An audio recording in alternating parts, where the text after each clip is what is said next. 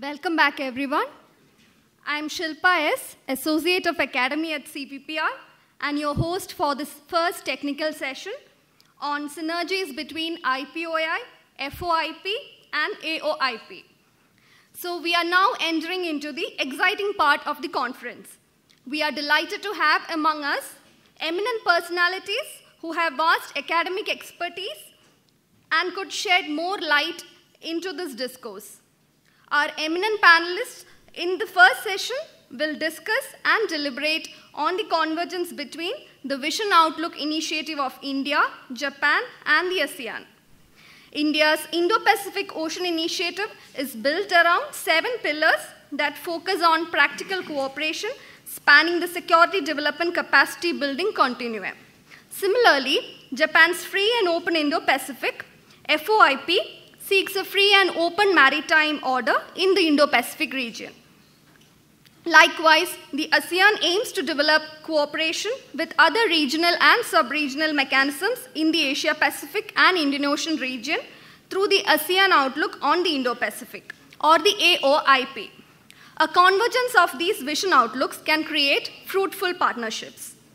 The session includes a question and answer round towards this end. I request your participation and undivided attention in order to enrich these discussions on this theme and to bring out effective policy recommendations. The chair for the first technical session is Professor W. Lawrence S. Prabhagar, advisor to CPPR.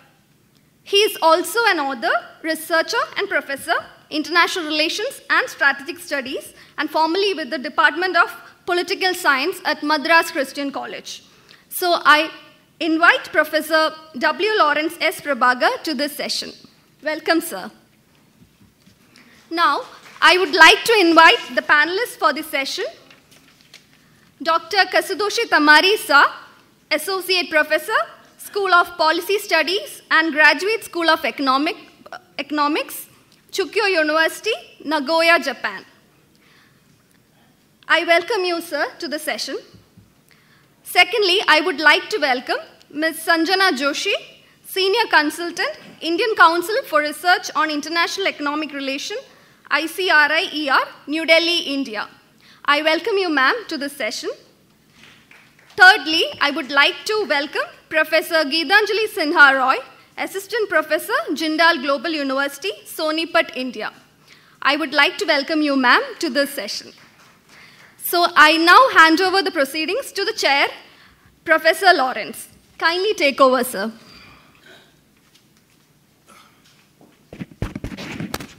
Thank you.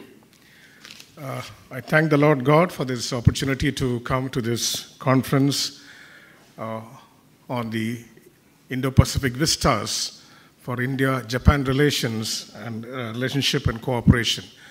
I thank Dr. Dhanuraj and Team CPPR for the meticulous, excellent arrangements that have been made here.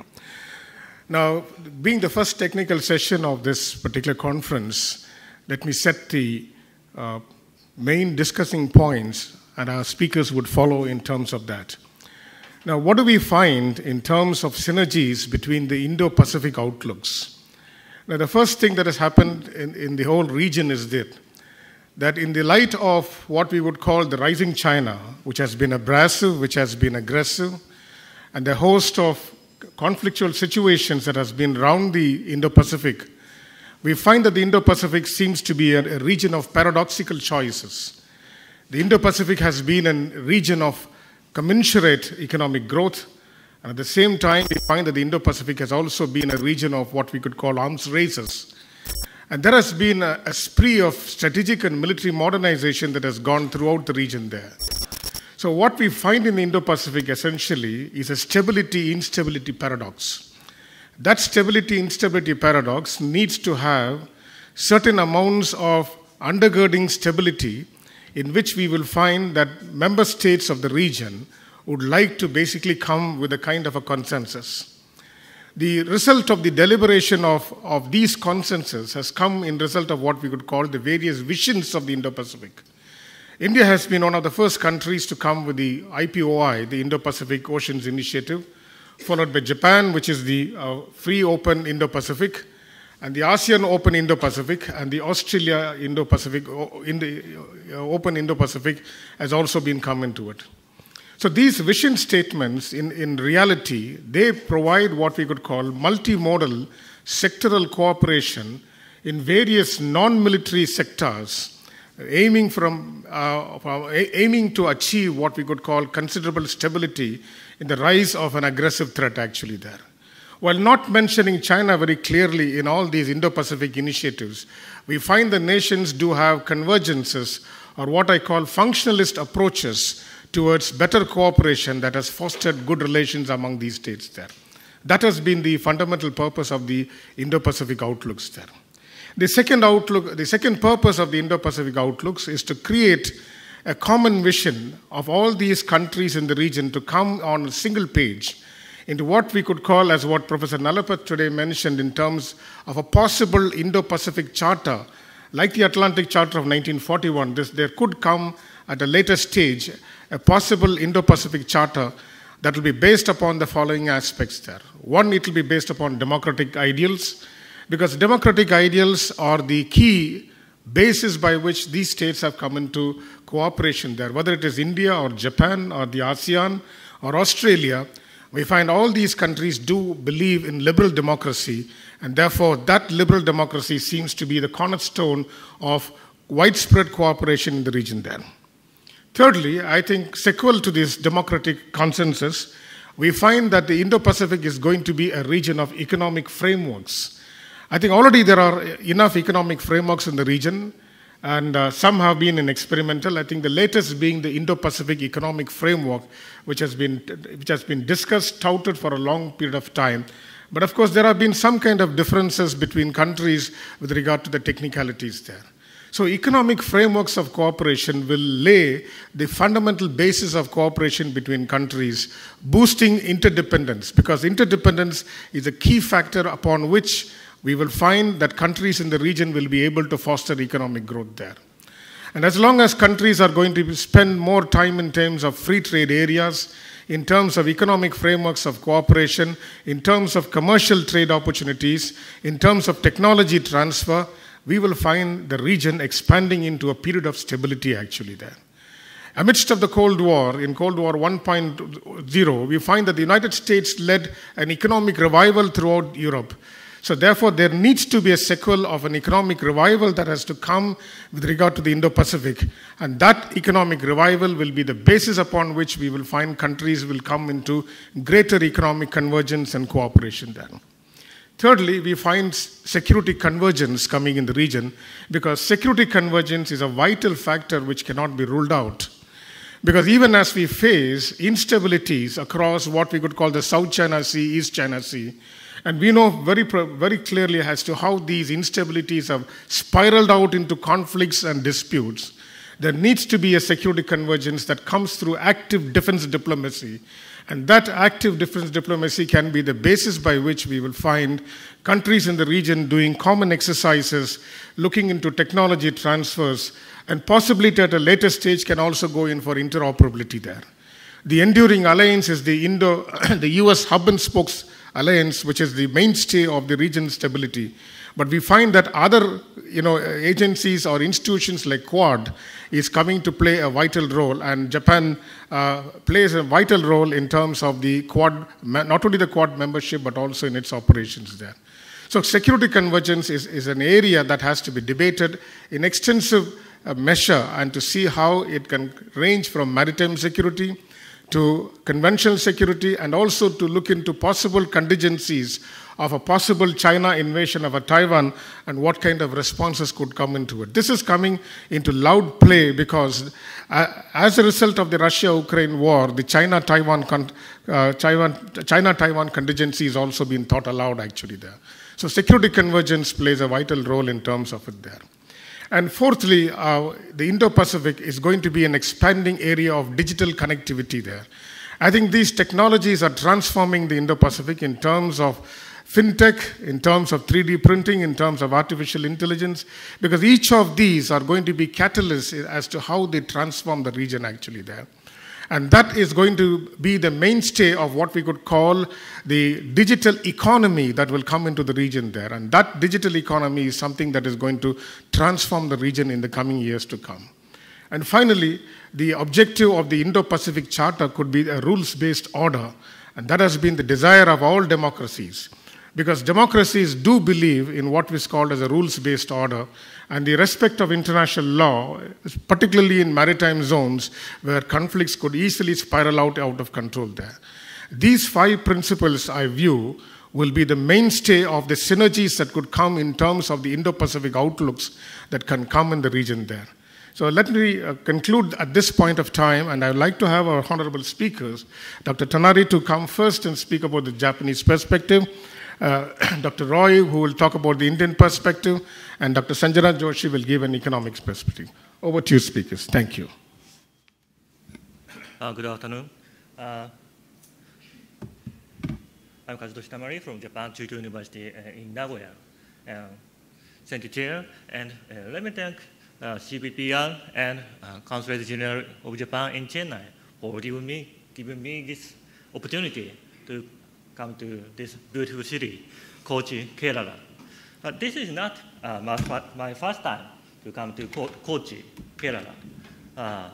It was 14 years ago. In 2009, I came here for the first time. When I was MPhil scholar in JNU, Jawaharlal Nehru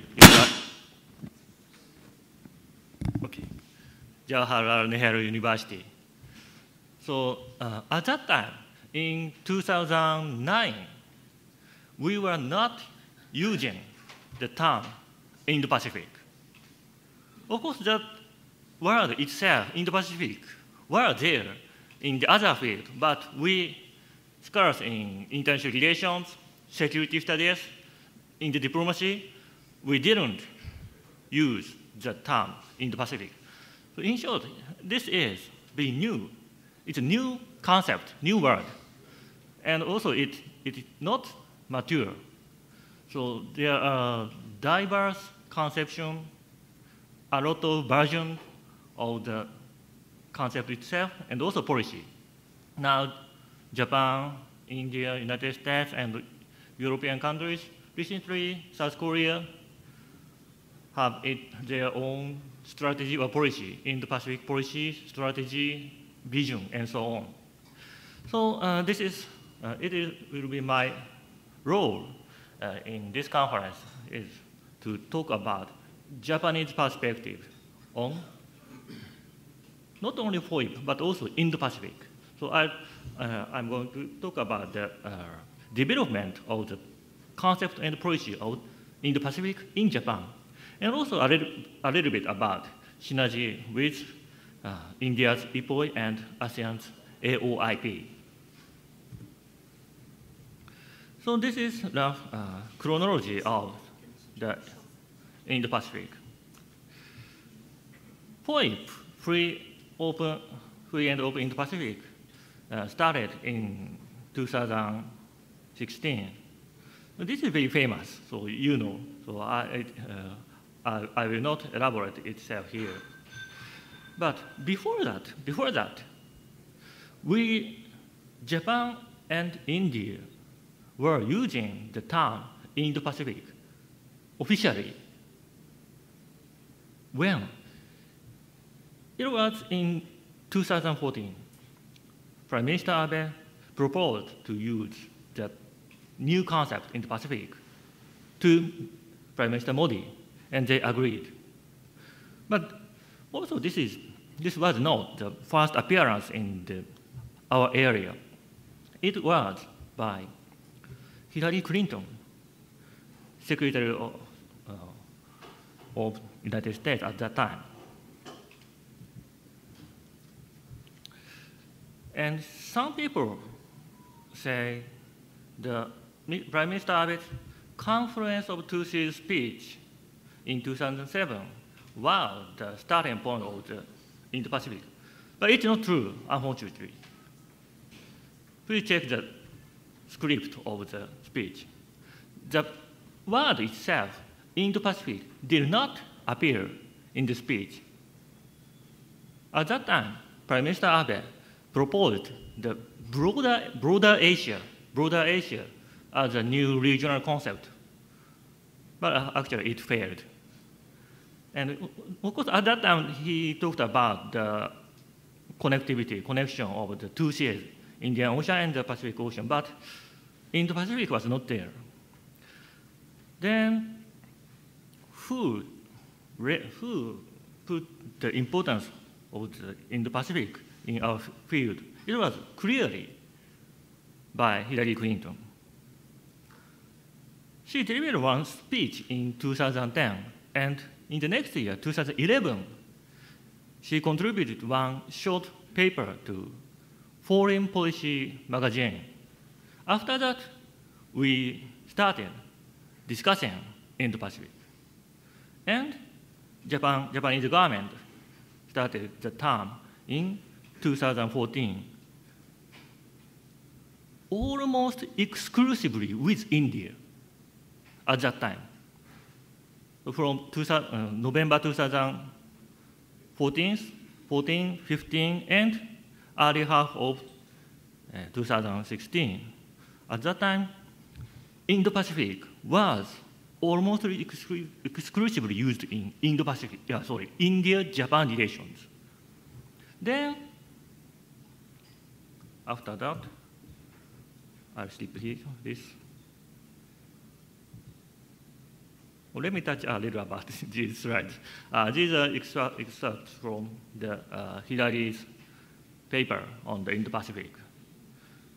So I think there was a lot of discussion here in India. Indian newspapers paid so much attention to this paper. Then this is an article from website of Ministry of Foreign Affairs, Japan, November 14th, 2014. Prime Minister Abe proposed to add to Japan-India relations a standpoint of contributing to the stability and development of Indo-Pacific. In my understanding, this is the first appearance in the diplomatic arena. And you know, Prime Minister Abe announced Indo-Pacific as a grand strategy of Japan in TICAD meeting, Kenya, Nairobi, in 2016.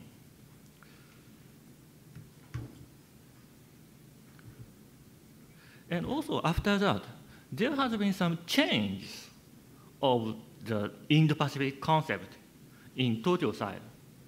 And I want to focus on one policy change and also change of terminology on the Indo-Pacific in Tokyo. In November 2018, in one speech, Prime Minister Abe did not use strategy. Before that, Japanese government used the term free and open Indo-Pacific strategy. Always, this is a set phrase. This is a set phrase. So free and open Indo-Pacific strategy. Always this phrase. But in a speech in November 2018, he said, the vision of a free and open Indo-Pacific. Of course, it's a big change. It was a strategy. Now, this is not strategy. It's a vision. This is before that, of course, there were some discussions in the government, and decision was made about this terminology. Then why? In my analysis, there were two major factors regarding the policy shift. One is the China factor. At that time, Japan-China relations were not so bad. or relatively very good situation at that time. Imagine the situation after situation at the very early stage of the COVID crisis. So much cooperation happened in Japan, China. Then, 1 year before the policy change, Japanese government had expressed its support for BRI, Belt and Road Initiative.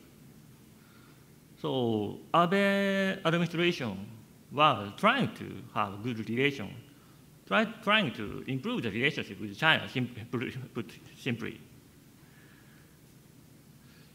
Therefore,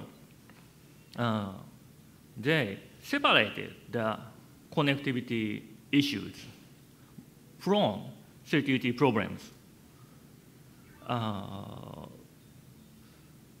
Tokyo was also trying to have cooperation in the Indo-Pacific also, but of course it didn't happen. This is one factor, the China factor. Another is India-ASEAN factor. Some months before the policy change, Prime Minister Modi announced India's version of the Indo-Pacific policy, Shangri-La speech. And at that time also, ASEAN countries were preparing their own Indo-Pacific policy. And next year, 2019, it came out. It was AOIP, ASEAN Outlook of Indo-Pacific. Then India and also ASEAN at that time had more modest view in their relationship with China. In other words, strategy was too strong. If we, Japan, use the term strategy for India and ASEAN, it was difficult to share the Indo-Pacific concept with Japan. Therefore, based on these factors, this is my analysis. According to my analysis, Japanese government changed the Indo-Pacific policy from strategy to vision. After that, always Japan uses a vision of the Indo-Pacific, a vision of free and open Indo-Pacific. So you can see that Japan came closer to India-ASEAN position in terms of the relationship with China, India's inclusive approach. And lastly, so let me tell you something about the synergy with Aoip and Ipoi. But so I want to say that we have basic commonalities in the Indo-Pacific. Now, it's not a strategy for us, it's a vision. So we have the common inclusive approach toward China.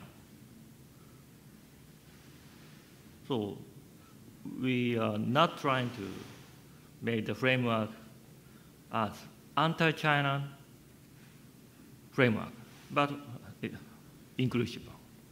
It's a very important and common thing. But also, there are some differences. Japan looks west, to be simple. The strategy itself was announced in Africa, Kenya. So Japan has more focus on Africa. And on the other hand, India looks east. It's a little bit different. So India, ASEAN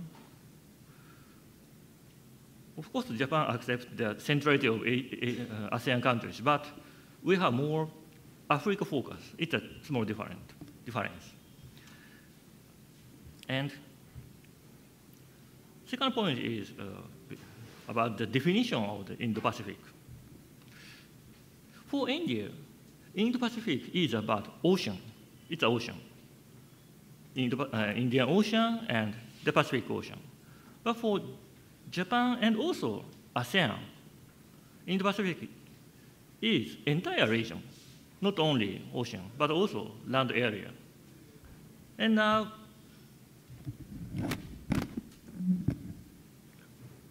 it's a vision for Japan. And IPOI is more project-oriented. It's a detailed project, so it's a difference.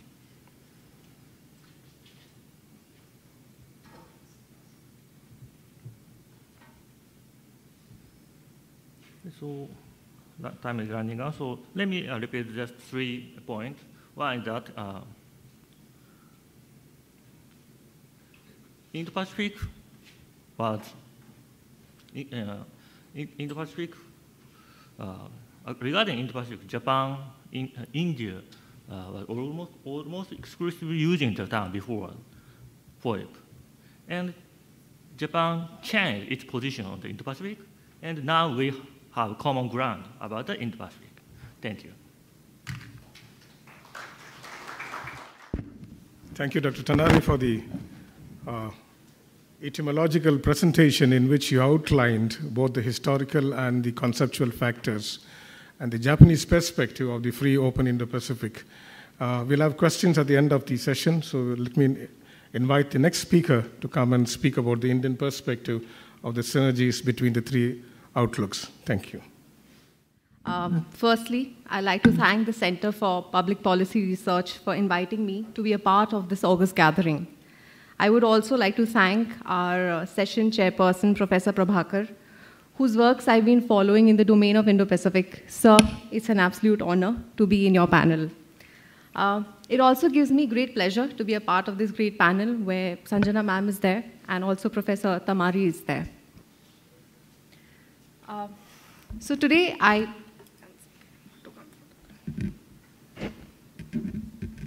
sorry for the mic adjustments. So today I would like to talk about the synergies between India, ASEAN, Japan in the Indo-Pacific. We know that the region, basically the Indo-Pacific region, has increasingly become more and more important, and specifically with regard to global economic and strategic interest. And thereby, it is crucial that we must work together in order to make sure we have a stable and prosperous future for all. When I talk about the synergies between India, Japan, and ASEAN, I've been able to identify 4 areas of cooperation which I talk about in my paper. While I identify the 4 cooperation areas, I also give certain policy formulations which I still feel is in the working process. So if you have any comments, please let me know how I could improve my formulations there. So the first thing that I found that one of the areas of key cooperation was maritime security. Basically, maritime security is very important not only for India but Japan and ASEAN because it makes sure that there is the safety and security of sea lanes of communication for trade, commerce, and navigation. Also, with regard to India, ASEAN, and Japan, they all have expressed their commitment in making sure they uphold the rules-based order in the Indo-Pacific. And they have also undertaken joint military exercises to enhance these capabilities. This is particularly important given the increasing assertiveness of China in the region. In fact, in the morning, there was a lot spoken about this, so I won't go in there. Also, India has been actively participating in regional and international efforts in order to combat piracy, transnational crime, terrorism in the maritime domain, and these initiatives have been fructified through the Indian Ocean Rim Association. ASEAN too has been actively participating in regional and international efforts to combat piracy, transnational crimes, and terrorism, again in the maritime domain. Also, Japan has been actively participating in the regional and international efforts to combat piracy, transnational crime, terrorism in the maritime domain. And these initiatives have resulted through regional cooperation agreement on combating piracy and armed robbery against ships in Asia. Okay, so now that we've spoken about maritime, let me focus a little bit on particular areas. For example, ASEAN has established a network of maritime security-related institutions and agreements, such as ASEAN Regional Forum, ASEAN Maritime Forum, and the ASEAN Defense Ministers Meeting. ASEAN has also been able to adopt several protocols and agreements, such as the Code for Unplanned Encounters at Sea and the ASEAN Declaration on the Conduct of Parties in the South China Sea, so as to promote peaceful and cooperative maritime activities in the region. Japan, on the other hand, Japan, on the other hand, has been able to establish a Japan Coast Guard and the Maritime Self-Defense Force, which are extremely important because they're responsible for ensuring the safety and security of Japanese territorial waters. With regard to India, India has been able to make sure that the Indian Navy has been responsible for safeguarding the Indian maritime interest and security and safety issues of India's territorial waters. So in my paper, that is one of the suggestions that I give is that if we imagine the world map in front of our eyes, we see that all the three domains, which we start from India. So India deals with issues in the Indian Ocean, ASEAN deals with issues in the South China Sea, Japan deals with issues in the East China Sea. So what I am trying to say, and I formulate my suggestion in the paper, is that there is a need to have an interconnected grouping which makes sure that all the three domains are interconnected. So basically there is a security connecting line from Indian Ocean to the South China Sea and to the East China Sea, which if there is a group which is formed, then eventually the UN can also come in and other countries, for example, the other Indo-Pacific strategy countries can also become a part of this. This is just one of the policies that I suggest in my paper. Okay, ASEAN has been actively involved in joint exercises, capacity building activities with various dialogue partners, and they have also been working to enhance maritime security capabilities and cooperation in the region. India and Japan have also been doing the same. Specifically, they're working on maritime law enforcement, search and rescue, and of course, disaster response. So in my paper, again, I suggest that if all the ASEAN countries agree, then India and Japan can lead and initiate something called the India-Japan-ASEAN grouping, where they can work towards capacity building exchanges with special focus on more port calls where India and Japan can equip ASEAN countries with more defense equipment, technology, and logistical support. Of late, we are seeing that Japan has been helping Vietnam in a big way with regard to defense equipment. So this is one of the examples. The other suggestion that I give in my paper is that India can help in a very big way with regard to personnel training to the ASEAN countries. Also, we saw during the pandemic how the need for medicine had gone up, right? And I believe that there is a need to have medical shipping. For example, India can help ASEAN countries set up medical ships with around about 800 beds, which would help not only the ASEAN countries, but also, portray India again in the domain of vaccine diplomacy, the respect that it got. Also, India-Japan can create and help ASEAN countries identify alternative ports, which would help in making sure we have command and control systems. And also, we know that Japan has a lot of marine technology, which ASEAN countries could make the best use of. Again, India can help here by training the Coast Guard groupings. Okay, another suggestion that I give with regard to synergies between India, Japan, and ASEAN in the maritime security domain is, we know that Quad is very much interested in maritime security. It is involved in joint naval exercises, information sharing, capacity building, and joint patrols. So thereby, there is a lot of effort. This has been taking place in cooperation and coordination with all the member countries. In my paper, I suggest that if all the ASEAN countries agree together, then an initiation or an initiative can take place between Quad and ASEAN countries, where they can work on the basis of the rule-based international order. They can also work on increasing the trade and commerce, and also increase more port calls, train ASEAN countries' services, and help them grow in the domain of the fourth industrial revolution, help them digitalize in sectors of banking and finance, also help them in agricultural training and development of countries, specifically for countries like Laos. When I spoke about digitalization, I'd like you to draw your attention to a couple of things. India's biggest example or success story is the UPI, right? Japan, during Prime Minister Suga's administration, came up with the concept of digitalization. That's the first time when they actually went really big about it. ASEAN is also working very hard on making sure they work more towards digitalization. If all the three, which is India, Japan, and ASEAN, work together in the domain of digitalization, it can really strengthen.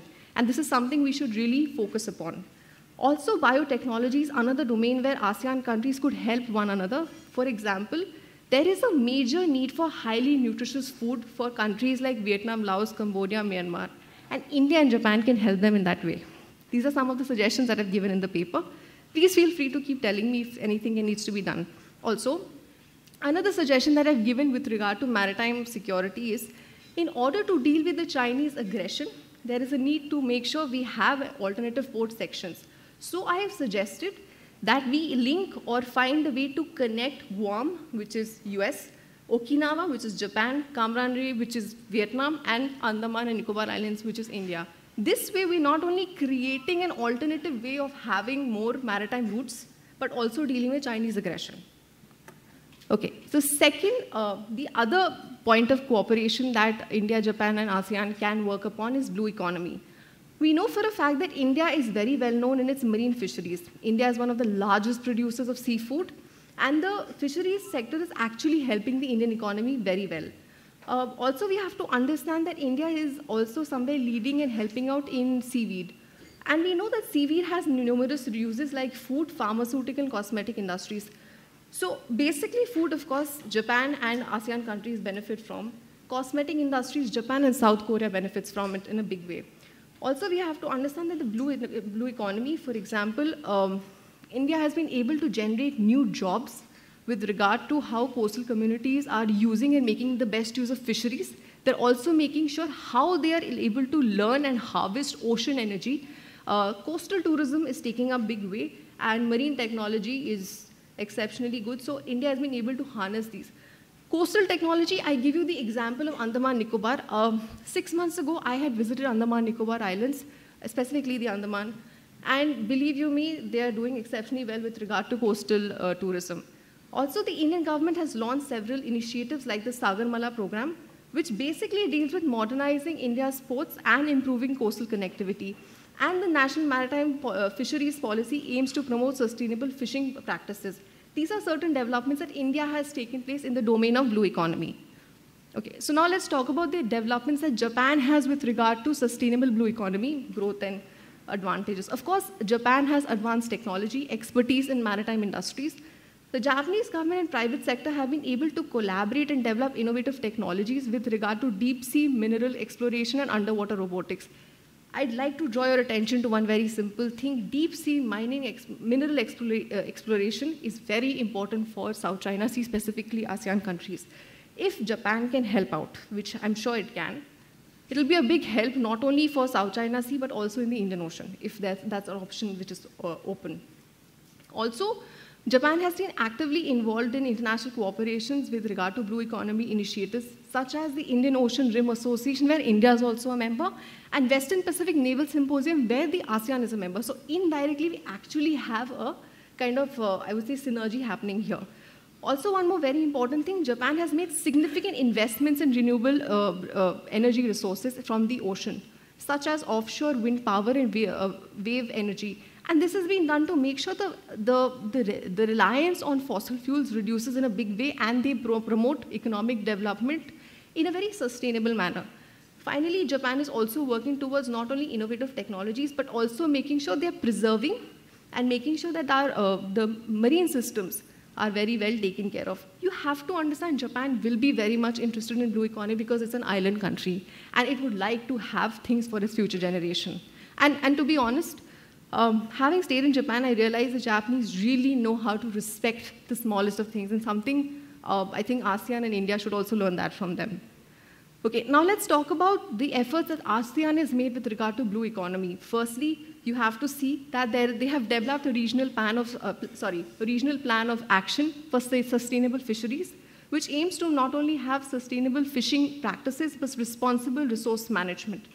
ASEAN has also been able to establish a regional center for ocean energy in Singapore, which is basically very, very important because it talks about the need for renewable energy sources from the ocean, which is what Japan is also focused about in the previous slide when I spoke to you about that.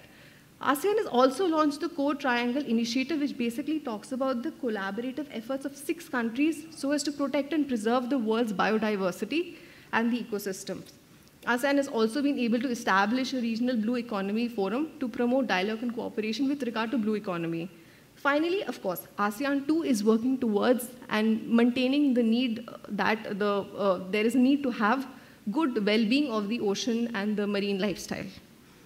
Okay, now that I have gone through India, Japan, and ASEAN's efforts in the blue economy, we have to understand one thing, that automatically blue economy is a very natural area of cooperation between all the 3 regions, or like between all the 3 sectors or the places. But I'll like to quote a report.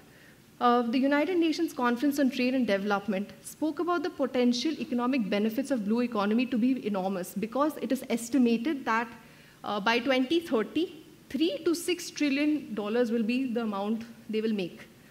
In my paper, I suggest that India can help ASEAN countries modernize ports that India is doing with India's Sagarmala program.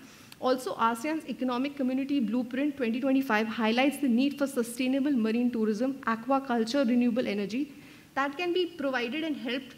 Like ASEAN can get that help from Japan, because Japan is a global leader in marine technology, because we have companies like Mitsubishi Heavy Industries, Kawasaki Heavy Industries, who specialize in offshore wind energy and marine robotics.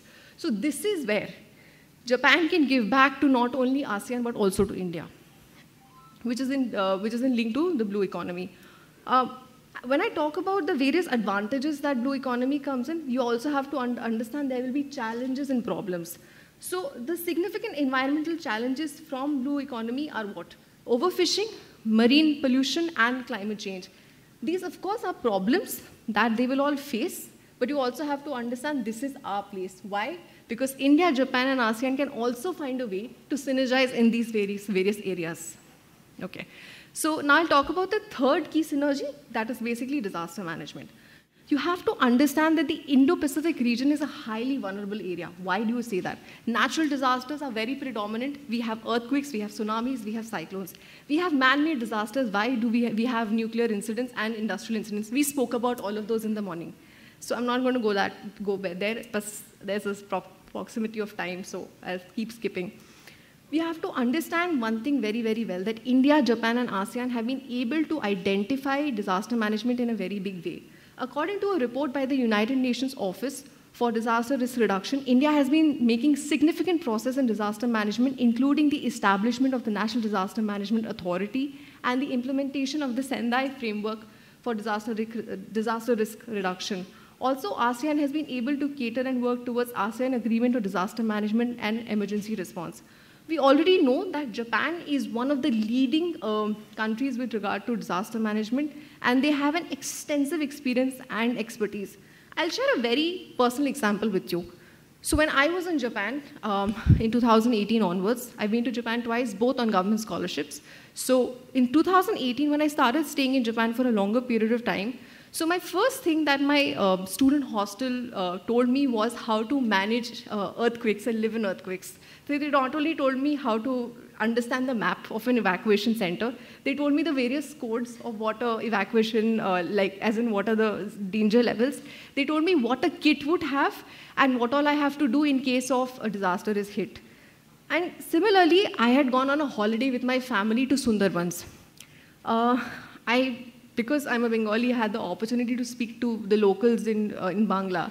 And I realized that the kind of training that I was giving in Japan as to how I must deal in case of a tsunami or a earthquake was something that people in Sundarbans were not given, but they were given very subtly. How were they given subtly? So, for example, whenever a cyclone comes in, they are firstly evacuated from the shore areas. Secondly, radio frequency starts. Local buoys are accumulated and they are sent in groups to make the people aware that, please evacuate, move away, keep dry ration ready, because you gotta be ready for something unseen. I realized one very simple thing. Of course, there is a way a developed country like Japan functions and how a developing country like India functions. But what made me really proud is I'm one person, I experienced both of them. And I realized one thing, that this is what we can give back to ASEAN. We can give back ASEAN a very specialized and a very nice form of disaster management kit which Japan gives or teaches, and we can give a very local fix that India teaches. So this is something I realized that we could give back to ASEAN from Japan and India. Okay, again, there are challenges with regard to disaster management. Firstly, preparedness issues, response and recovery. And obviously, you have to understand that the critical timing is very important. When a disaster hits, if you do not at that particular time go and help people out, then there isn't anything. Okay. Finally, I talk about humanitarian assistance and aid and assistance, which is very important as part of synergy between India, Japan, and ASEAN. Because there is a need to have support to communities when a natural disaster or a calamity is hit. One of the major reasons is that, I'll just quote a report. International Federation of Red Cross and Red Crescent Societies said that India has been leading contributor in disaster response efforts in the region, specifically with regard to the SARC Disaster Management Center. ASEAN also has something like this. ASEAN has a coordinating center for humanitarian assistance on disaster management. Japan in this, in fact, domain is very, very efficient because it is not only financially helping people, but it is also helping people materially. You have to understand one very simple thing, which I realized while I was doing the paper. The last thing that I would say, which is very important that we should focus on, we never think of humanitarian aid and assistance in the form of mental health and psychological development. We always think of material, money. One thing I realized when I was reading one of the reports by, I think it was the Suga administration, I do not remember exactly, but I remember there was a picture of Prime Minister Suga sitting with a little boy near the Fukushima, I think it was the Fukushima thing, and I do not remember exactly, I could be wrong, but it was written that it is very important we focus on the psychological well-being of people. So I would like to say one thing, when India, Japan, and ASEAN together work in the domain of humanitarian aid and assistance, one important thing that we should all work upon is psychological well-being of people, right? So this is how I conclude, and thank you so much for your time. Thank you, Dr. Roy, for your very elaborate presentation. I'm sorry, time is a factor, so we need to have 3 speakers and then more time for discussion there. Dr. Sanjana. Good afternoon, everyone. I hope you can hear me. So first, of course, thank you very much, CPPR, for inviting me to this wonderful conference. It's always heartening to, step out of our sort of very isolated, in one sense, world in New Delhi and realize that, there is so much more in the world. And it's really a pity that, a lot of these events don't happen outside of Delhi. And, and my compliments to CPPR for starting this initiative in Kochi and, in a sense, institutionalizing it, since this is the second conference in their collaboration with the Chennai Consulate of Japan. So wonderful. And before I go on to more sort of technical issues, I would also like to compliment CPPR very much for the number of young women I have seen and interacted with who are part of this institution and who are very actively involved in the entire organization and management of this conference. It's wonderful to see. And it's also a reality check, I think, for me, because for many years we at ICRIER have kind of boasted about the fact that 60% of our faculty and even the administrative staff are women, and we've taken great pride in that. But I think it's wonderful to see it's happening in other places, and I must go back and tell ICRIER we're not the only ones. So wonderful. My compliments to you at CPPR. Thank you so much. The 2 speakers before me have already laid a wonderful ground in terms of a very useful discussion. I think I would like to just focus more on raising some questions which allow for greater debate and exchange of ideas amongst all of us here as to how this whole Indo-Pacific construct is going to evolve in the future. So my presentation is titled India in the Indo-Pacific, and I really wanted to look more at the economic dimension.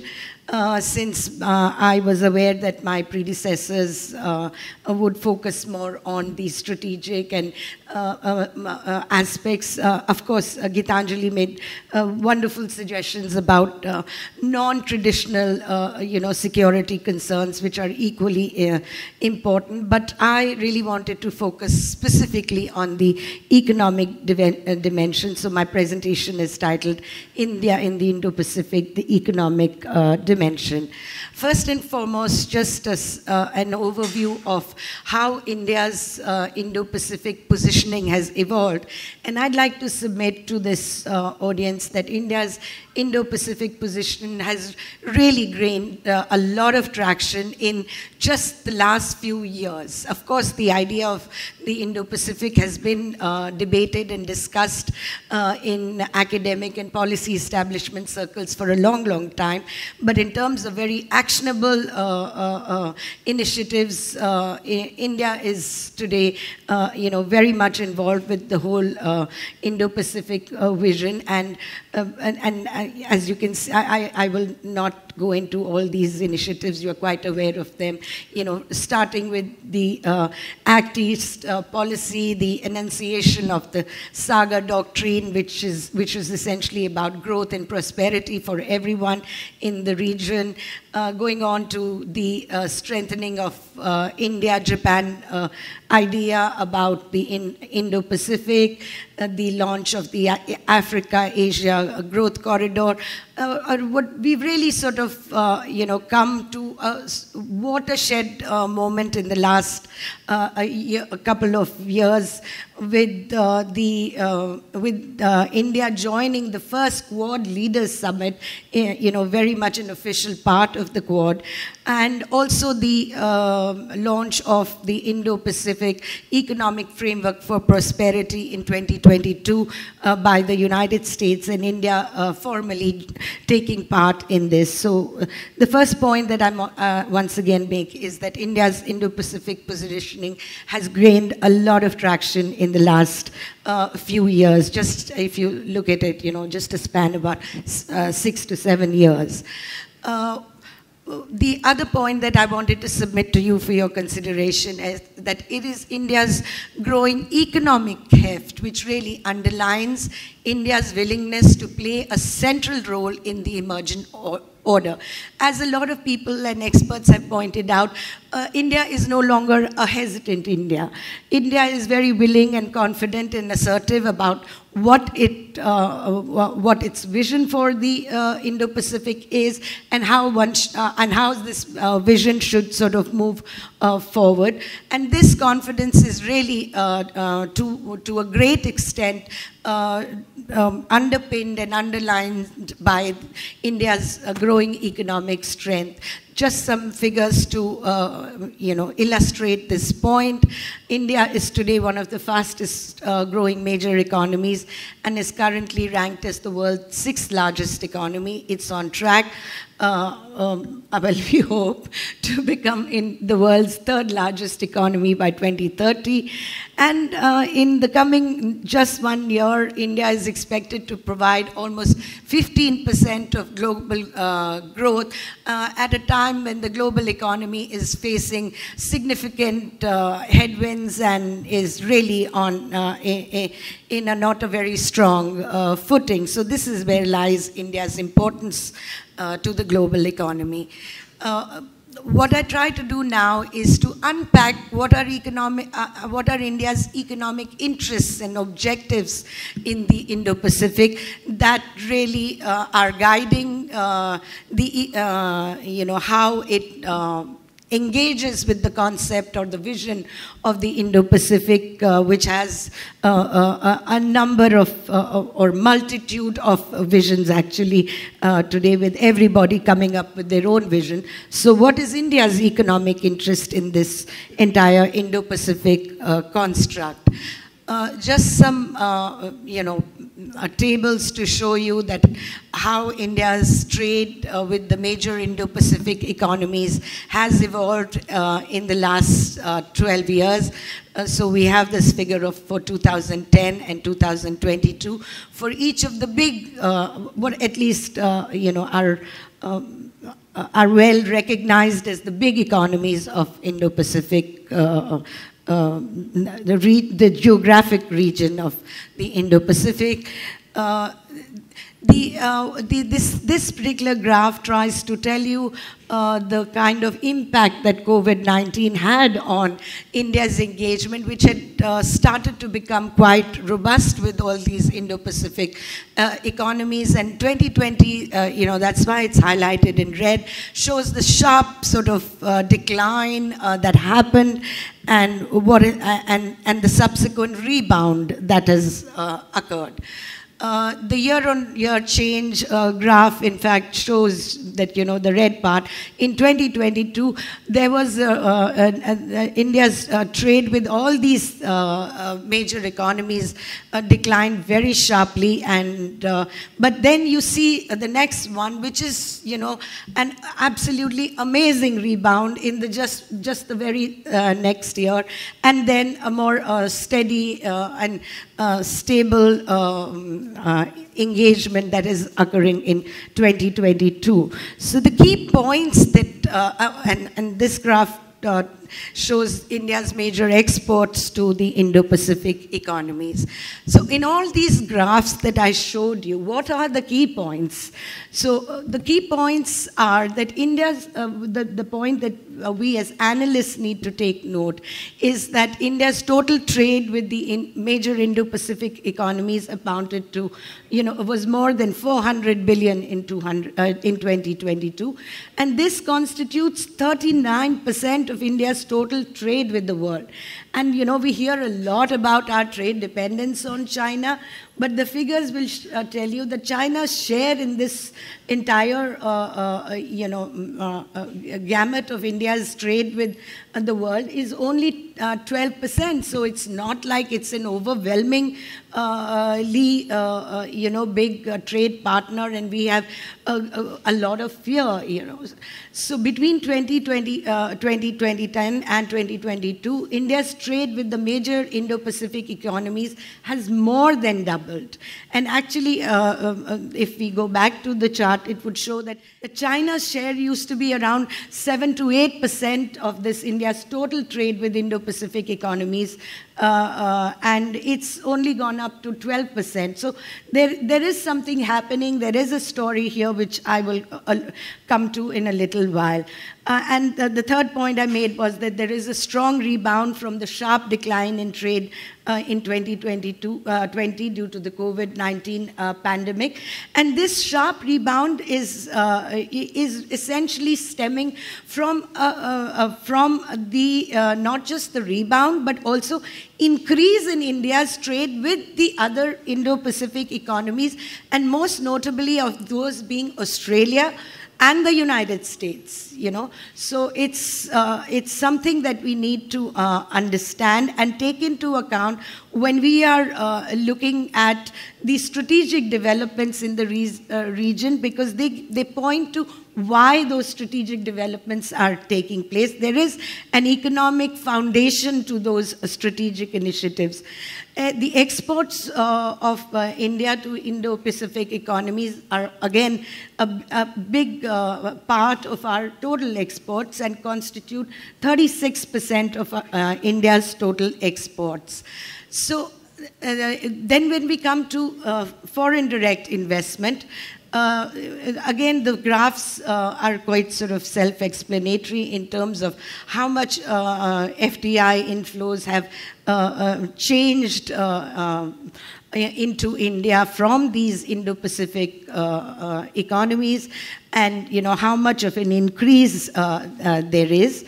This chart is essentially showing the cumulative inflow between 2010 and 2021, and also the share of each of these big Asia-Pacific, Indo-Pacific economies on total FDI inflows into India. The key points in these two graphs are that this cumulative FDI that has come into India between 2010 and 2021, sorry, the 22 figures are not entirely updated, so we haven't taken them into account, but they don't really change the picture much. They have come from Indo-Pacific economies, and this inflow constitutes 36% of all FDI inflows into India. The highest inflows have been from ASEAN, and not very far behind individually. The USA and Japan are the top investors in India with their share of 10% and 7% respectively. So to summarize the points that come out from this data on trade and investment, it shows a very, very strong economic relationship between India and the Indo-Pacific economies.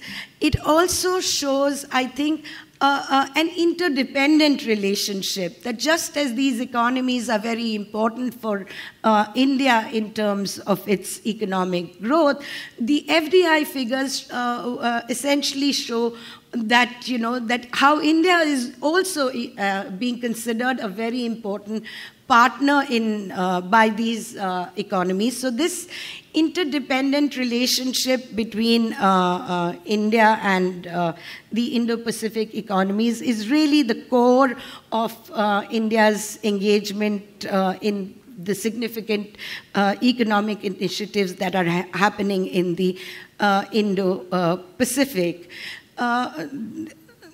The other point that I wanted to make was that about interdependence was that we had some discussion in the morning about attracting Japanese SMEs and why this hasn't happened and why they continue to lag behind.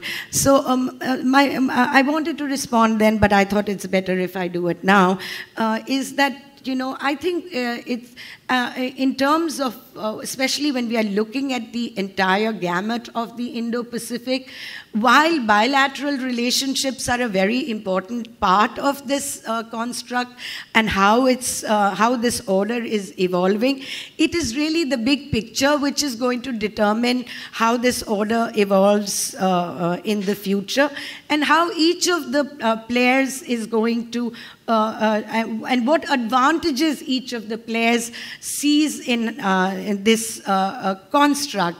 So from India's point of view, as I said, the Indo-Pacific is definitely a very important aspect of its own growth story. There have been, there were initial misconceptions about, this whole idea of Atmanirbhar Bharat and the fact that India was perhaps turning protectionist and isolationist. But I think it's good to remember that the idea of Atmanirbhar Bharat was enunciated when we were really sort of in the midst of the raging COVID pandemic, where everybody was unsure as to how we were going to cope with it. So there was a lot of emphasis on being self-reliant and being able to fend for ourselves. So in that sense, and the subsequent policies of the government and our initiatives, in fact, have very clearly shown that a literal translation of Atmanirbhar Bharat as an isolationist Bharat is not perhaps right. The idea of Atmanirbharta is about self-reliance, but within an open, within a global context, and global engagement is very much part of the Atmanirbhar in the context. And that's why this whole emphasis on expanding India's exports, because if the idea was just to be isolationist and be completely self-reliant, so India's economic engagement with the Indo-Pacific economies certainly is not isolationist. It's forward-looking, it's open-looking.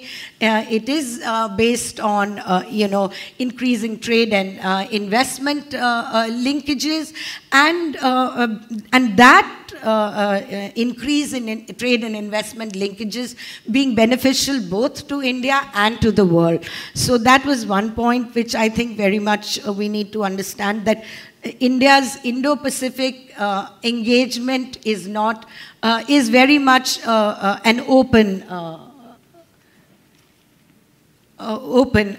vision.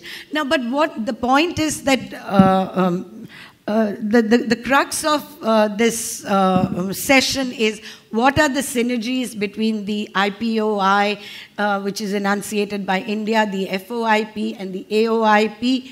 And here, I've taken a little liberty. I'm also including the FOIP, which has been enunciated by the United States, because I don't think we can ignore that in understanding how the Indo-Pacific is evolving.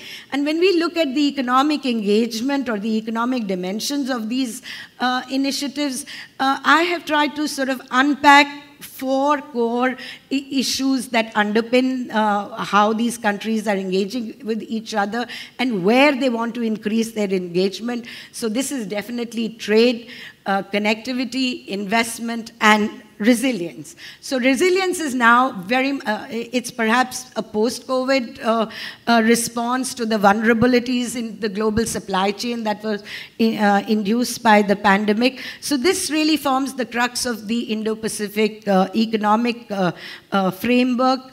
And it's these 4 pillars which really summarize the synergies between the various visions that have been put forward. And so now, how do I see us going forward? I think, as I mentioned, India's participation in the IPEF, which is the Indo-Pacific Economic Framework, is a very watershed movement, because we've been very hesitant about the RCEP and being part of multilateral economic frameworks, as we felt that they didn't really suit us. But I think the fact that India has accepted to be part of this underlines a few significant points. One, that it is the fact that this, as you might be aware, India has opted out of the trade framework of the the pillar of the IPEF, and the others have been quite understanding, and so in a sense the idea of flexibility is built into the IPEF, which I think assuages India's concerns to a large extent as to when they can join and in what form they would like to bind themselves to a multilateral economic order that gets built in the region. And in this, what the future holds really is that building consensus on the fine prints, because India does have very important concerns relating to labor, environment, even the digital economy, as to how these are going to affect India's core economic interests. So building consensus on the fine print will be really the key. And it is in this context that the India-Japan relationship and India-Japan cooperation can play a very important role in ensuring that India remains engaged with the Indo-Pacific economic order that is evolving. And and for that, I think I'll just end by giving the example of the RCEP, where the Japanese really went out of their way to ensure that India somehow, joined the RCEP. They kept the negotiations were very, very, very strong in India's favor by the Japanese. And so it is something like that which Japan perhaps will once again have a role to play in ensuring that India does not come back from this huge big step it's taken. So they would be looking to their Japanese friends to take care of their interests. The other important element, which is more topical, I think, especially as the Japanese Prime Minister is coming to India in a couple of days' time, I think India is also looking to Japan to really harmonize the agendas and the interests between the G7 and the G20, and ensure that both the countries who are the respective presidents of the two forums, Japan being for the G7 and India for the G20, that these two forums will play a constructive role in, in dealing with global governance issues. And that's how I'd like to end. Thank you.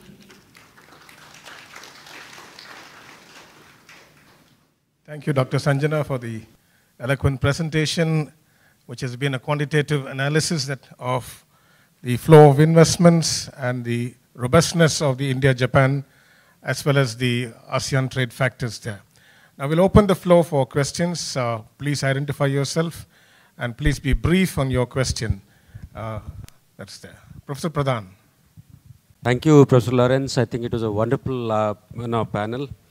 Hardcore security geopolitics to geoeconomics and non-traditional security. I think it makes a complete package. My quick question, Professor Nalpad also spoke about the Pacific Charter, or you also talked about that. 20 years ago, I was writing something on this line, where we thought of European Parliament is there. They have a place where the conflicting countries of Europe, they came together to talk about the conflicts, cooperations, possibilities.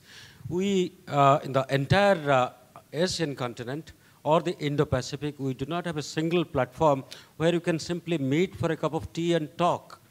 So we have conflicts, and we have regionalism, we have West Asia, South Asia, Southeast Asia, then you have many then Pacific islands and all that.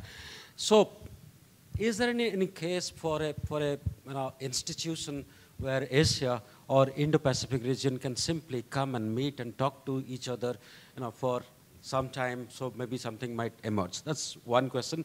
And Professor Sanjana, wonderful presentation, and our trade deficit also, I'm just pure inquiry, our trade deficit also has substantially increased than earlier times.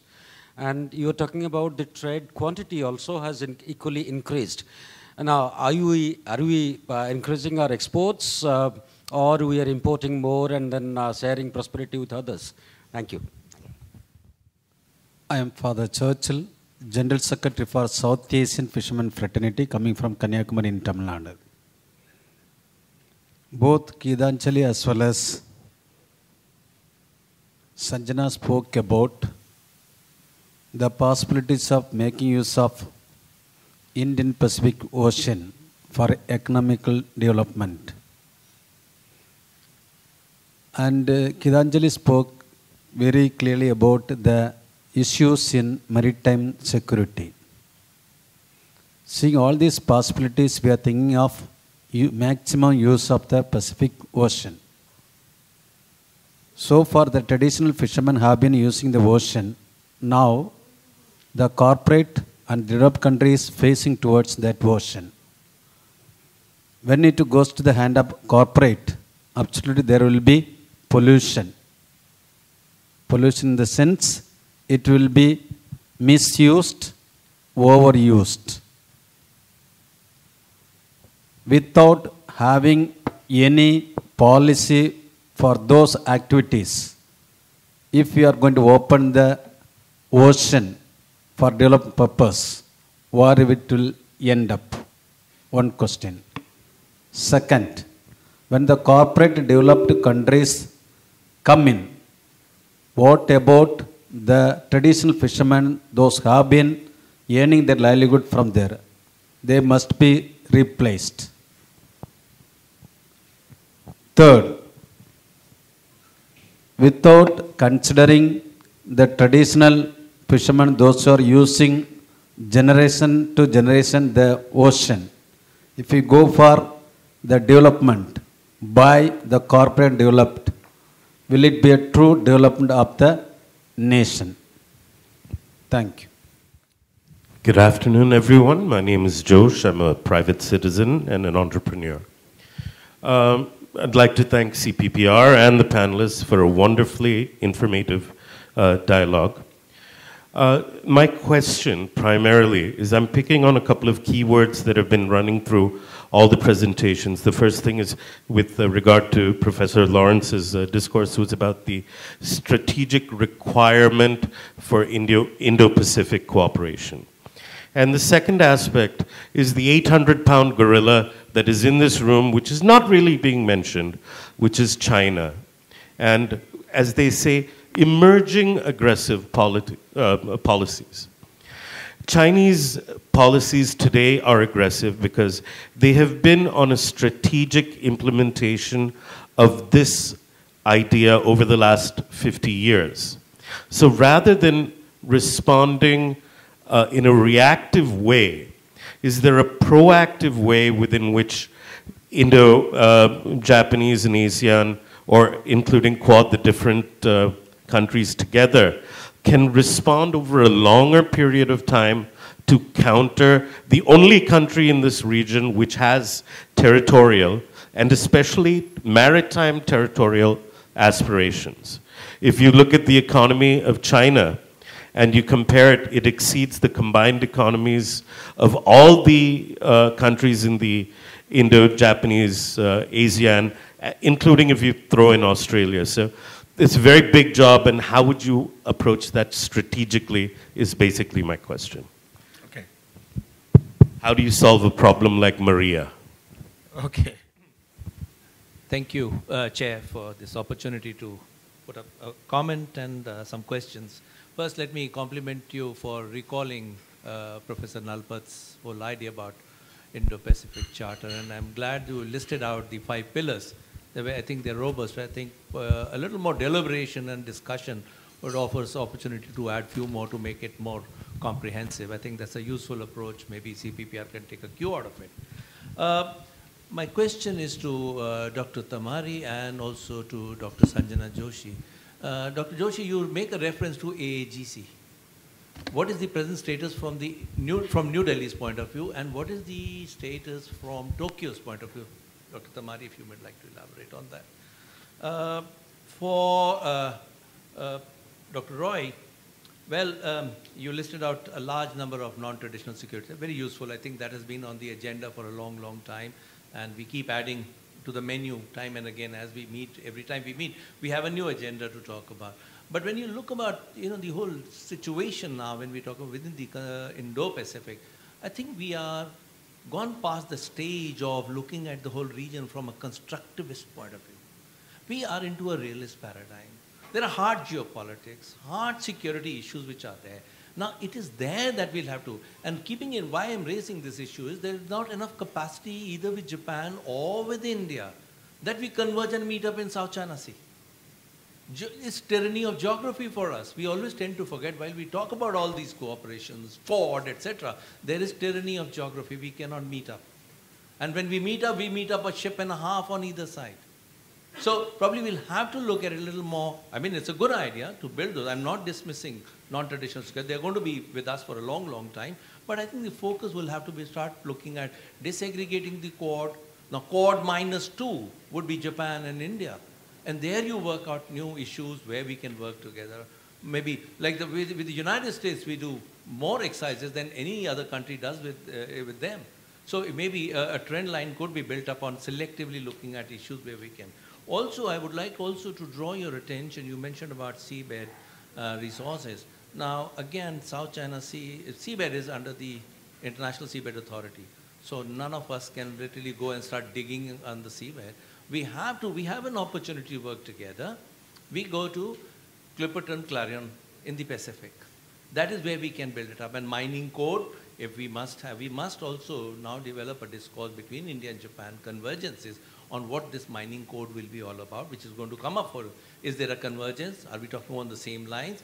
And I think there such things can build up, and also we could borrow a similar kind of a trajectory of that sort and bring it to the Indian Ocean, where we ourselves are going to be prospecting. I'll stop at that. Thank you very much. Thank you. Let me just quickly answer, and then I'll pass on the mic to others. To Professor Pradhan and to our friend about the lack of institutionalization in Asia there.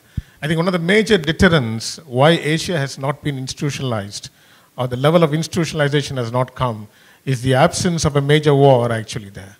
I think war has been a catalyst of institutionalization. This is a controversial hypothesis.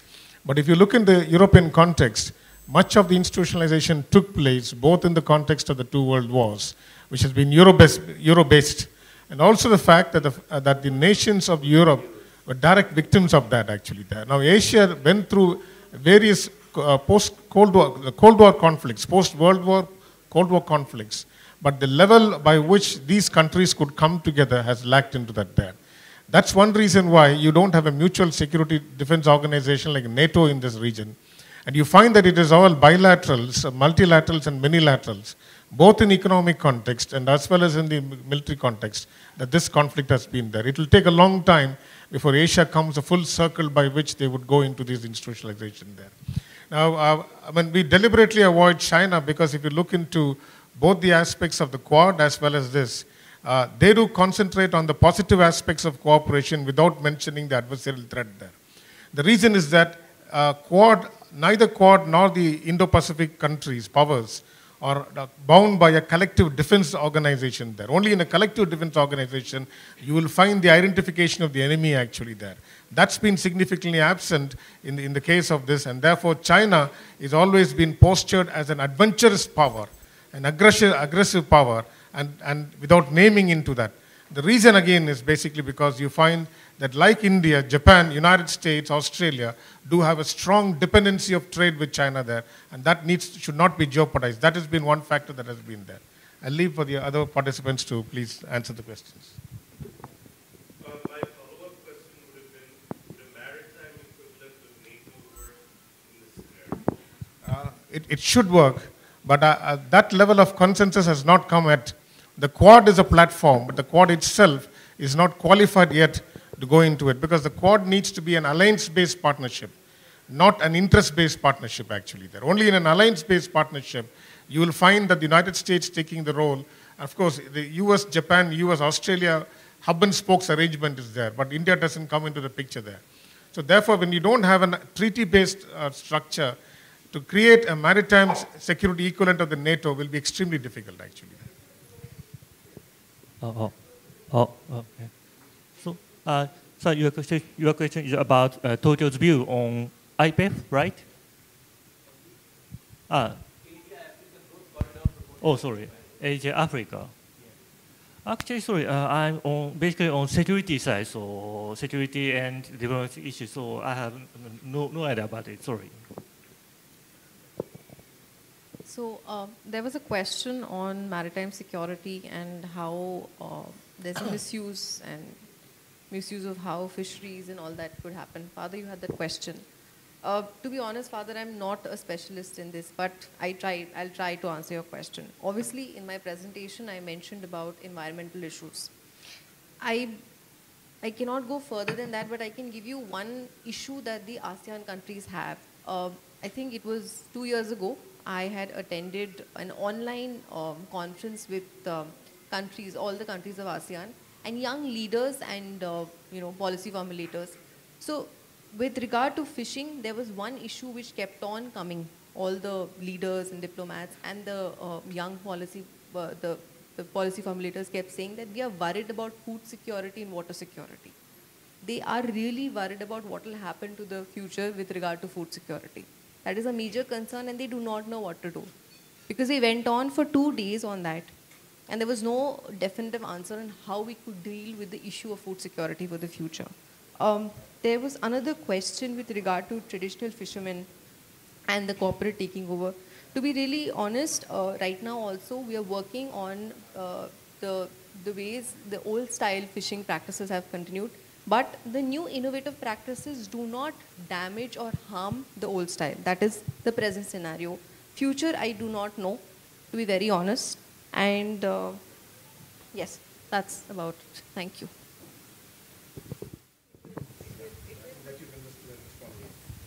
Sorry to intervene.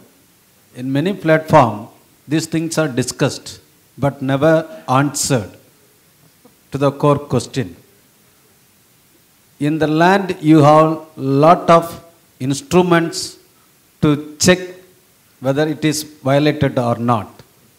But in the ocean, even proper, your jurisdiction security is not done properly, it is not possible in the vast sea. When you open the sea for anybody, because if it is between Australia and India, or Oman or India, Sri Lanka or India, or Indonesia or India, okay, it is two countries. But international water, you are opening to any landlocked as well as coastal states. Any state can come for any purpose, especially for undermining also. They can. Okay, if you open the sea for everybody, who can control anyone? Nobody can control anyone. That's why see how we dare to open the sea to everybody when you are not able to protect your own sea by yourselves. I'm sorry. That's truly taken, yeah. May I go? Yeah, okay. So first and foremost, the question you raised about trade deficits and how our trade deficit with these countries. If I'm not... The mic, please. Yeah, hold it. Sorry, can you hear me now? Yeah. Okay, so if I'm not being very simplistic, but, I think one thing is very clear. One thing is very clear now that, the whole global economy is quite interconnected. And we're really talking of global supply chains and how countries need to be part of these chains. So in that sense, a country's deficit really is not the important part. It's the strength of its economy, because a lot of our deficit really comprises of components trade.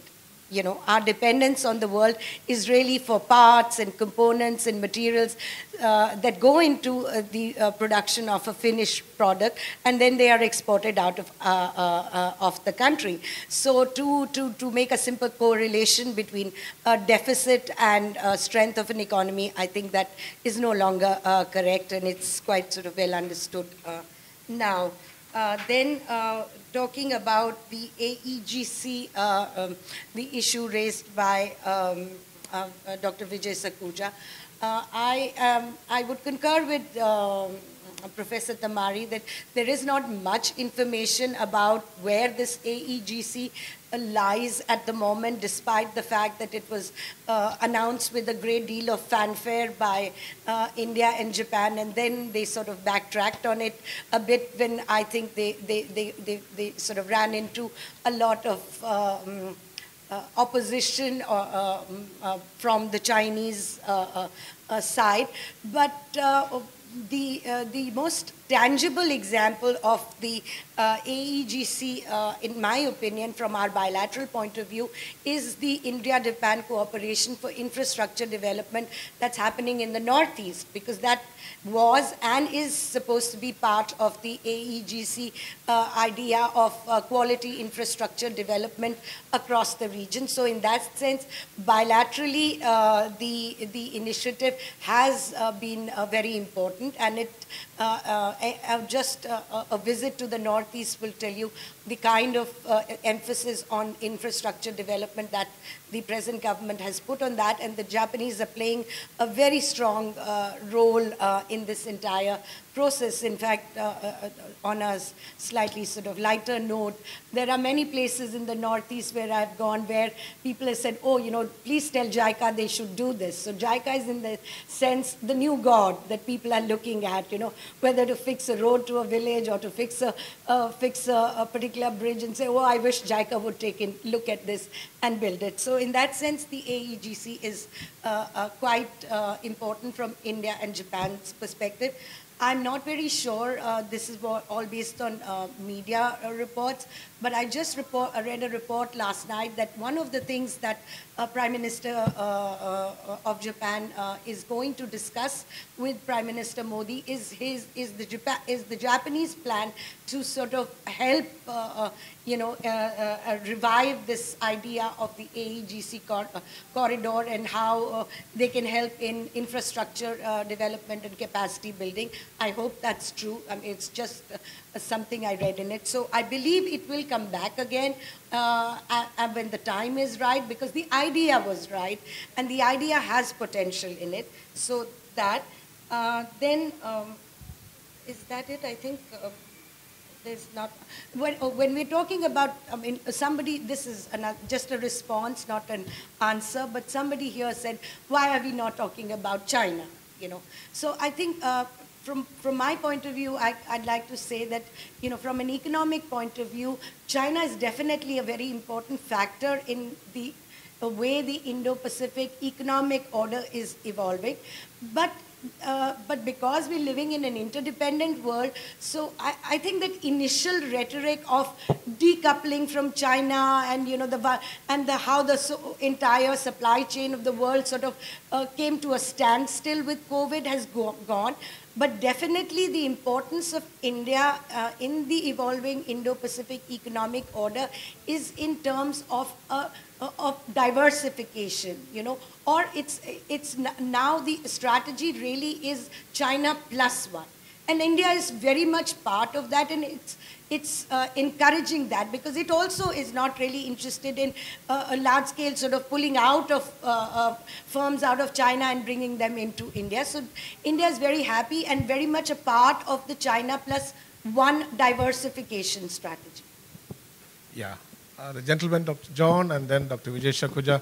I think one more question, and then we will finally wind up the session. And yes, 4 questions, that's all. Quickly. Dr. Tamari, and thank you for elaborating the conceptual aspects of Indo-Pacific from a Japanese perspective. I mean, so while India and Japan talks about Indo-Pacific, I mean, there is the larger Indian outlook or a geopolitical construct, which is, well, there is this often talk about multipolarity as India's vision of regional or global order, or, well, in a sense that Asian multipolarity as a framework of India looking at the world, global multipolarity. Because, well, I do think that the Japanese have a different way of looking at those issues. So in a sense that how does this aspect of India's geopolitical vision fits into the Japanese framework of looking at India-Japan relations? The second question that I would like to ask is, again, Professor Lawrence Prabhav would answer, is as you mentioned about, in your description of Indo-Pacific chapter, you mentioned about value as one of the key pillars, particularly democracy, and India has been very reticent about this aspect. How do you think that it's going to play an important pillar if an Indo-Pacific charter or a larger framework to come about? Because I do see there is this larger hesitation on the part of India to take up the value as an important aspect of its foreign policy framing. Thank you. Mine is not a question or a comment, just to put a lot of comfort to Father Churchill. Last week, intergovernment agreement has been signed. Let me read out. It's a long one. Intergovernmental Conference on an internationally legally binding instrument under the United Nations Convention on the Law of Sea, that is UNCLOS, on the conservation and sustainable use of marine biological diversity of areas beyond national jurisdiction. That means it's short form BBNJ. That means all sea areas are now under the watch guard. It's not open. So there will be a lot of comfort for you on this. Okay, next question, please. Hello. Yes. Ma'am, Yes, my Dr. question is to Sanjana, ma'am. So you have been talking about this trade relationship with Indo-Pacific. So India-Japan trade hasn't much picked up. It's been like 20 billion around. So have you done any comparison with ASEAN, India-ASEAN trade relationship, which has been picking up very fast? So have you done a comparison where and why India trade with Japan is falling short? This is my first question. And second question is that to the father, like Churchill, where he mentioned about the same issues, like International Seabed Authority, Secretary General here in India for 14 days trip actually, last month. We have raised this particular issue. And they also coming out with a kind of seminar. If you're interested, you can send the abstract and you can participate in the conference and you can raise this issue. As Vijay Shakulja has pointed out. So I think that is actually in the discussion, but still it's not yet materialized as such. That's what the discussion panel they mentioned. It's going to be a high seas treaty, which is going to be in force, which allows the corporate sector to do a kind of exploration based on sustainable development. But again, how much is the environment damage? Who is going to assess it is still a main issue. So who is going to, even International Seabed Authority only governs seabed mining. It doesn't control all the volumes of water. So that's been an issue. So I thought like that. Thank you. Last question.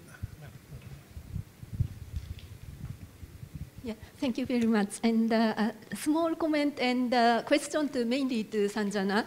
And I see the question from Fisherman Association, and Sanjana has a little bit related. I mean that autonomy versus openness. So we talked about rule-based order, openness over Foip, but still there are some antagonism between openness versus sovereignty or security, and also openness, interdependence versus Atmanirbhar Bharat. So I want to know what does India's thinking about this balance, because from the Japanese point of view, the supply chain and China plus one is each not only the governmental issue, it's each business supply chain, each company's supply chain, and it was mostly created in China and ASEAN for these 20 years. So it's difficult for them to suddenly shift to India. So if India is not connected to ASEAN central economic framework and China-centric economic framework, those businessmen does not want to go to India. So, but you know, the security, from the economic security point, now Japan has awakened to not too much dependence on China, but still there are some debate on autonomy versus security. So what is India's debate and what is their thinking on this? Just a very brief answer, Mary, you and I can discuss later. It's tied up to what that person said about, you know, why India-Japan trade is sort of stagnating. In terms of, you know, ideologically or in terms of principles, yes, there are seeming contradictions between the idea of autonomy or self-reliance and interdependence with the world. I think from India's point of view, it would be, the short answer would be, as I said, it's not about isolation, or it's not about interdependence also in the world, it's about engagement with the world. And India wants to be, I think, in a sense, be able to control its engagement with the world, at least in the economic sphere, because we are a big country, we are a diverse country, we have, you know, major issues. We are not the Asian tigers. We have a diverse population, diverse needs. So we have a lot of factors which we need to balance. And the point about, you know, companies just cannot start, pick up and leave in China. So as I said, that's really what is not happening. It's all about China plus one or diversification. And it is, I think, in that sense, the global multinational companies have been much faster in recognizing the importance and the need for this. And the prime example of that is Apple. You know, I mean, it's not easy for Apple. It's not as if Apple is shutting shop in China, but in the last 2 years, and now just yesterday, I think they've announced there is another new production center that they are going to open in India. So they do, so it's all about, you know, looking to the future in a positive manner. It's not about somebody's loss or somebody's gain. It's about making sure that these interconnections don't get disrupted in any manner. And pandemic, I think, in that sense, has accelerated the process. So now the need for diversification is really being understood in an economic manner and not just a strategic manner. Earlier, it was easy to dismiss it. So only if there is a blockade of the sea can the supply chain get disrupted. But then now the world has realized there are many other ways that we never really thought of, but we've experienced. So this is contingency planning. So in that sense, that's what. In terms of India-Japan trade, again, I think it's a slightly misleading picture, as you said, if there is a direct comparison with ASEAN. I don't have the figures on me right now, but it's all easily available in the public domain. A big part of ASEAN's trade with India is actually Japan's trade with India, because it's those components which are being manufactured in the ASEAN countries, especially for the automobile sector, etc. So a lot of it is that also. So it's not just black and white that trade with ASEAN has increased and trade with Japan has not increased. Yes, there is an issue about the Japanese SMEs not wanting to sort of locate themselves in India. And the funny part is that I think we've all banged our heads to an answer to this question, but nothing seems to work. So JETRO now is actually trying to say that, you know, is trying to convince Indian companies, you go and buy Japanese SMEs, and then you bring them to India. So that's maybe that is a more realistic and more encouraging way forward. Thank you, Dr. Tamari.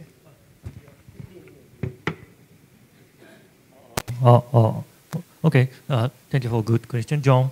And yeah, geopolitically, Japan and India share common challenges from China, so we came closer. But regarding global politics, we were different.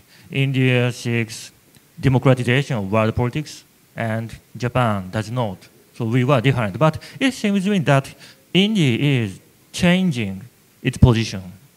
Now, for India, it is difficult to cooperate with China on every issue. And also, cooperation with Russia will be difficult also. And now India is using global South discourse again. And if so, it seems to me that we will have more chance to cooperate even in the global politics stage. Thank you. Yeah. Thank you, panelists, for your excellent presentations. And let me finally just put in 3 points, which is essentially the summary of these presentations. That the synergies of the 3 Indo-Pacific ocean outlooks are basically congruent to each other. And I think they have multiple elements of security, of economics, of digital, and also of value constraints, which basically form part of it there. Secondly, we find that much of that is not an easy direct-to-direct solution, but they're rather convoluted actually there, because of the fact that the world is increasingly become economically interdependent, and this complex interdependence is one that is driving the Indo-Pacific region in a more rapid way there. And thirdly, I think China is going to be sooner or later going to be the focus of attention, because that cynosure of attention is going to come, even though there is a reluctance on the part of countries to name it into that there. Even as China's aggressive actions increase, that is going to basically come into it. And finally, let me admire and appreciate Father Churchill for all the work that he's done, and I think good results will come out of your efforts. Thank you, and God bless.